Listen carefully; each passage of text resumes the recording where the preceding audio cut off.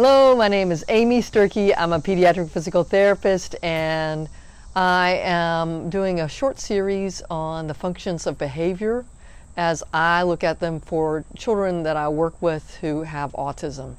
Last week I covered 1 through 3, and this week we're going to do what my list of number 4, 5, and 6. And I hope these are really helpful for you. It helps me a lot as I look at children and try to figure out why are they doing what they're doing. Okay, on the last video we talked about the functions of behaviors, and in my books there are 6 really important ones.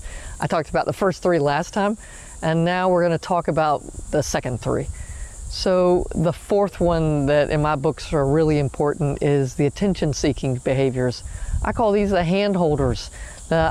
In my room, I have to hold their hand everywhere they go, because if I don't, they'll take something and knock it down, take something and pull it, or they'll do things just to try to get me to pay attention to them. Now, in my physical therapy session, I am one-on-one with them, so they have my attention.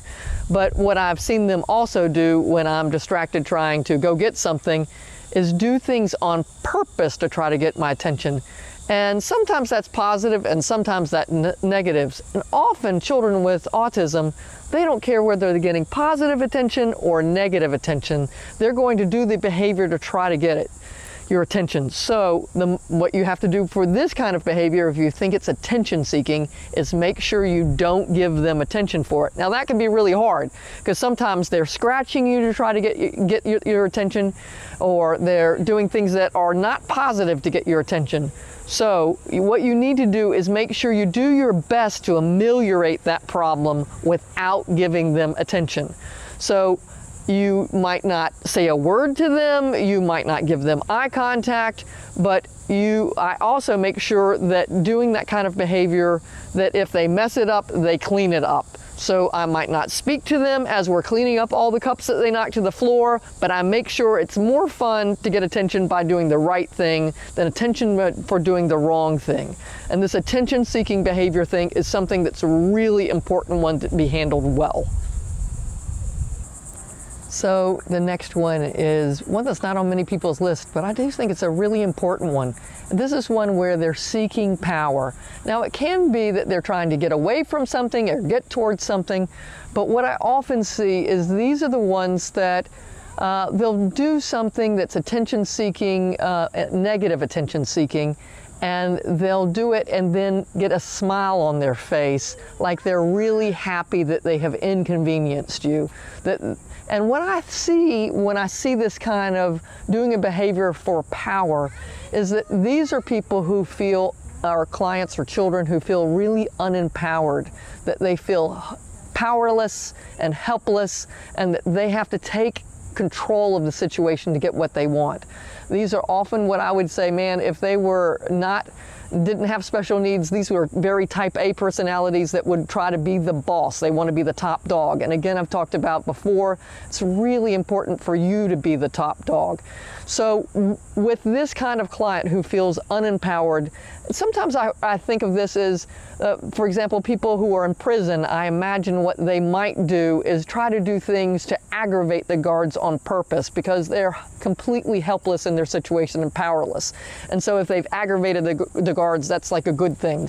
So what I do in this situation is I make sure I give them choices. I might not give them choices of anything in the world, but a limited set of choices. If we're going to do sit-ups, do you want to do it on the ball or you want to do it on the bench? Or I make sure I know what the child's likes and dislikes are, so that we can do an activity that incorporates their likes, or that they're doing an activity that they get the reward of what they want when they're done.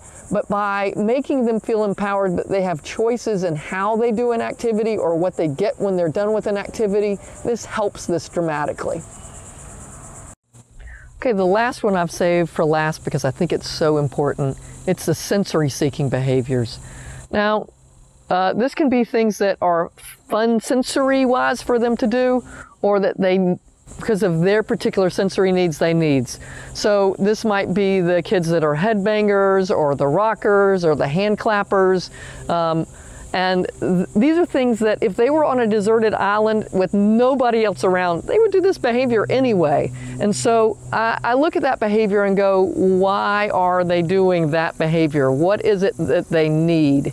So, for example, the kids that I see clap their hands really hard. Well, I make sure I do activities that incorporate deep pressure or input or slapping kind of input to their hands. If they're doing head rocking, for example, then I'll make sure I do activities that incorporate movement of their head so that they get that same input that they're really craving. And what I find is a lot of times these kids need to be satiated in that need for whatever it is that they have sensory-wise before they can move on to something else. So I make sure that I try to take care of those needs, but I think it's also important to know that these sensory needs are legitimate for them for where they are right now. If you take away their ability to slap their hands, you need to make sure that you can provide that input in a more appropriate way, another way. You can't just take it away and not replace it with a more appropriate way, because they need it. So this is the 6th and final of my list of the functions of behavior when I'm looking at children's behavior as I work with them in physical therapy and try to figure out how I can get them more organized to do the things that I want them to do. I hope this list of 6 has been helpful for you, and I think it's really important as you think about how to help your children to look at why they're doing the behaviors that are interfering with what you need them to do. And if you can address those core needs and hand them appropriately, your kids are going to do so much better for you.